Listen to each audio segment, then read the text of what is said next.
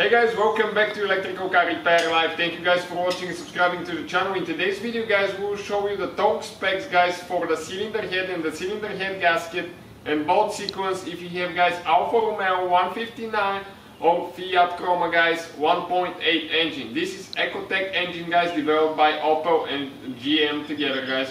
So stay with us, that's what we'll be doing.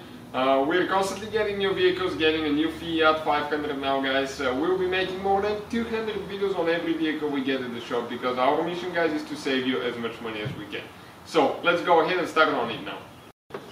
So this is guys the 1.8 Ecotec engine guys, being used on Alfa and Fiat as well, Alfa Romeo. So what do we need guys now? We need to get a torque wrench. This is a torque wrench. You can find where we get ours listed in the description of the video below.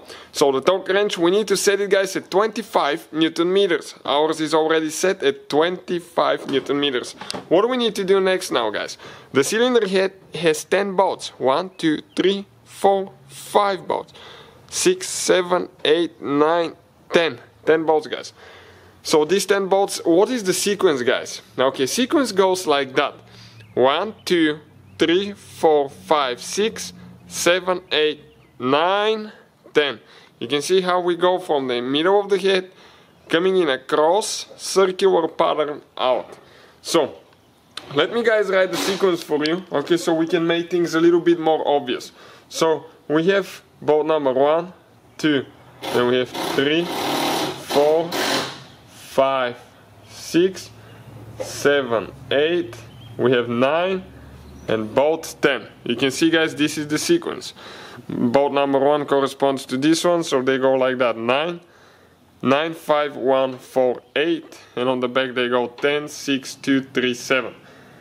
So you get guys the head tied in 5 steps. Step number 1 guys, okay, we need to set the wrench at 25 Newton meters guys, 25 Newton meters of force. So once you have your wrench set at 25 Newton meters guys, okay, you're going to go ahead, okay, and start on bolt number 1, then you go 2, 3, 4, 5, 6, 7, 8, 9, 10. What is guys step number 2? Okay, this is step number 2 now guys. It's 90 degrees. Okay, 90 degrees. What I mean by 90 degrees? From that point on, we're going to need a breaker bar, just like this one here.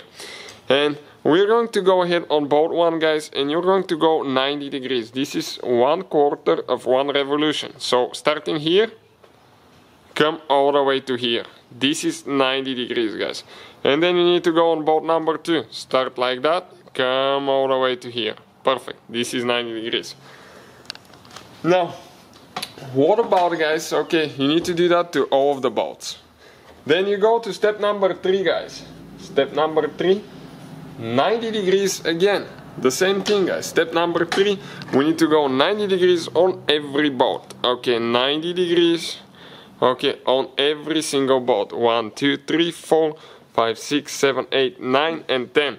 Now, why you don't just go 180 degrees? Because you want to apply even amount of pressure on every end of the gasket and the cylinder head, so you don't damage things and you don't make it uneven. So once you're done with step number 3 guys, we're going to go to step number 4, which is another 90 degrees guys. Again, 90 degrees, and you start and do all of the bolts. And step number 5, that one will be the last step guys. Last step, it will be 45 degrees. Right there. This is it. 45 degrees guys, okay, it's half of the 90 degrees. So starting this way, okay, you're going to have like that. Okay, that's 90. Remember? And 45 is right here. So half of 90 degrees, it's 45 degrees. Right there. And you need to go on bolt 1, 2, 3, 4, 5, 6, 7, 8, 9, 10. And this one guys will be the whole procedure for getting the cylinder head torque down and the torque specs. So thank you for watching guys. Please subscribe to the channel for more videos, and see you guys next time.